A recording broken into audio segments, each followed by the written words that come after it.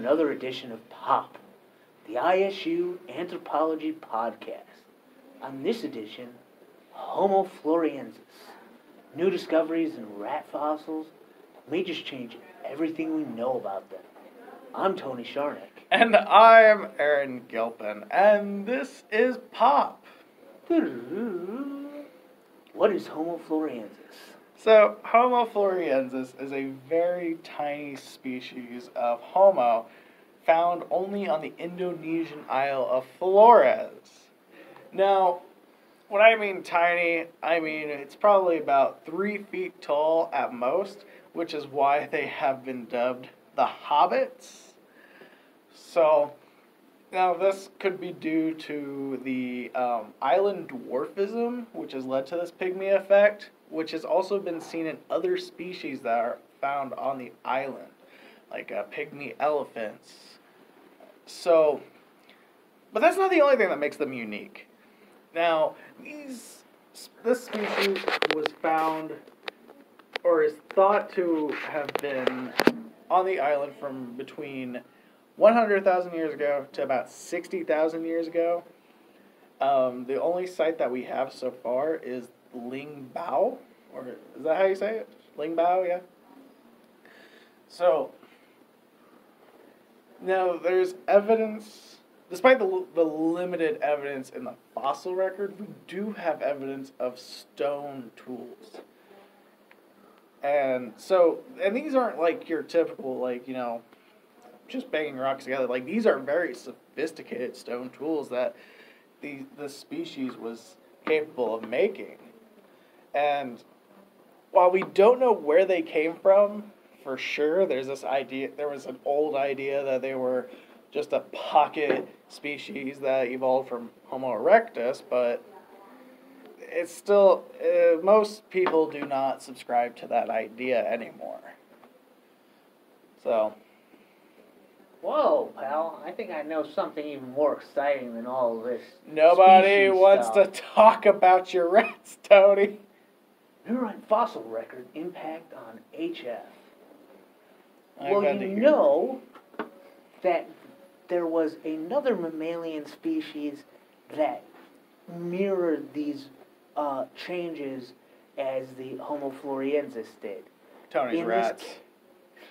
In this cave system of Lingbao, there were rats that migrated here.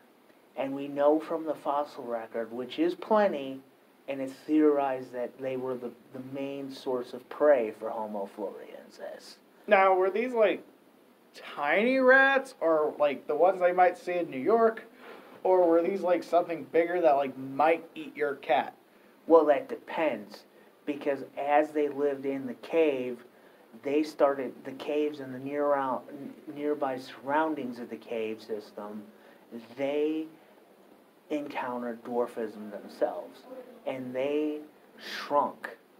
But it's interesting with the new fossil record that we see these changes in their size.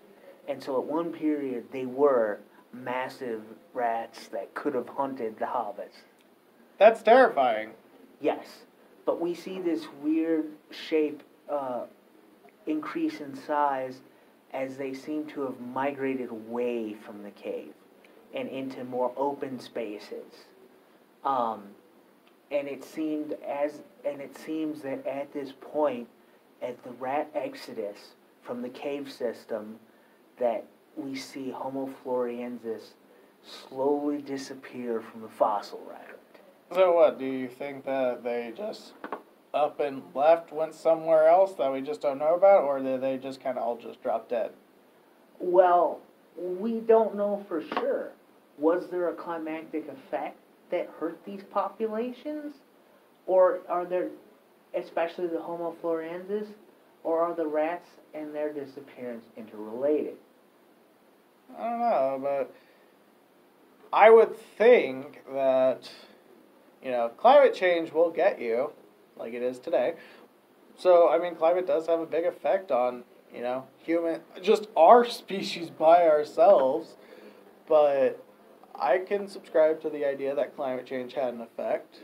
But there's also another theory that that the Homo floresiensis may have been around to meet modern humans, because it is also believed that the reason why the rats increased in size again was because of the clearing of the foliage near the caves to make way for the pastoral lives of the humans that moved in. So when people brought agriculture, they cleared the forest, which meant the rats could be bigger, right?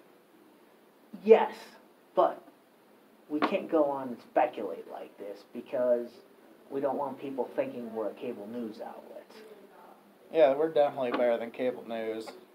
Just a little bit, but it seems that's why the mystery of the Hobbits is so appealing, because there are all these crazy hypotheses surrounding what happened to them.